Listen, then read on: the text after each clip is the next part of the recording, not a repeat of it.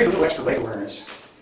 We were noticing that when we did the pressure test knife thing about a week ago that a lot of folks were forgetting they have legs other than to move with, right?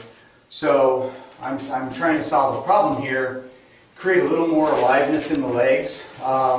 This would be a way to simulate kicks and grab attempts at the legs and just to be focused on that. So what he's going to do is he's just going to swing and poke and do whatever at my legs. Right? Sometimes I'll do that, sometimes I'll not move here.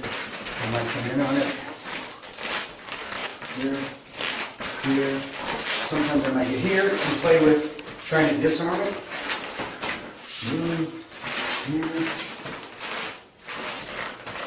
So you want to be able to do a lot of stuff with your legs, treating them a little bit more like your arms. And getting used to moving off the line of force a little bit.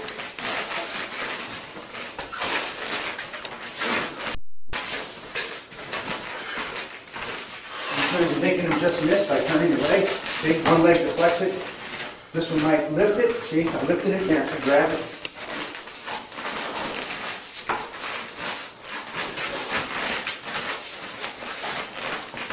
That's the other thing. When it comes straight in sometimes,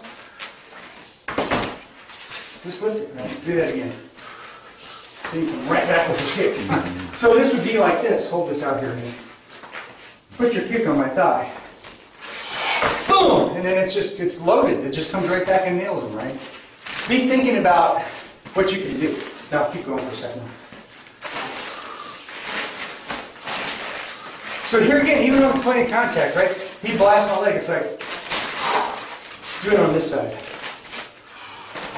See how I made that go down? When he hits my thigh, I'm waving it down. See the kind of the spiraling and corkscrew movement in my leg? Now, set that down a minute.